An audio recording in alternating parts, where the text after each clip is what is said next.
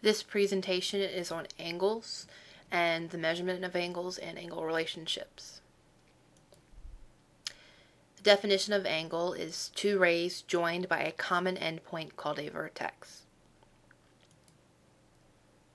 And on the rays you may find different points labeled, and with those labels you can name your angles. So this angle can be named angle ABC or simply by its vertex angle B. Degree is the unit of measurement for measuring angles. The symbol for degree is the little circle.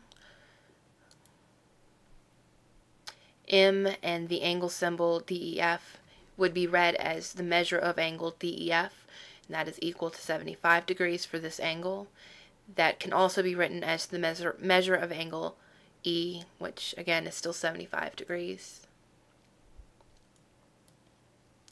What tools are used to measure angles? In school, you'll most commonly use your protractor, and you might be able to use an angle ruler as well. How to measure an angle, and these directions are for the protractor. You find the center hole or intersecting line on the straight edge of the protractor. Place the hole over the vertex of the angle you wish to measure. Line up the zero on the straight edge of the protractor with one of the sides of the angle. Find the point where the second side of the angle intersects the curved edge of the protractor. You may need to extend the line so you can read exactly where it is. And you will read the number that is written on the protractor at the point of intersection. This is the measure of the angle in degrees.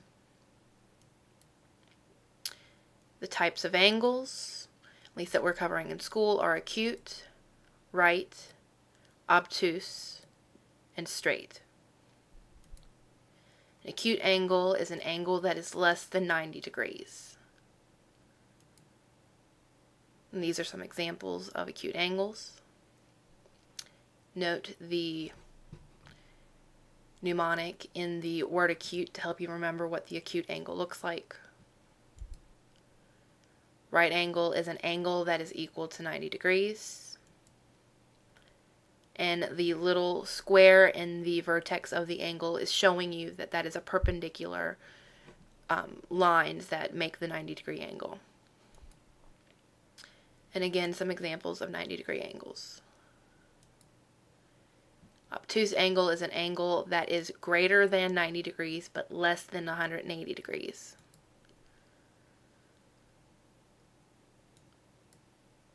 Your straight angle is an angle that is exactly equal to 180 degrees.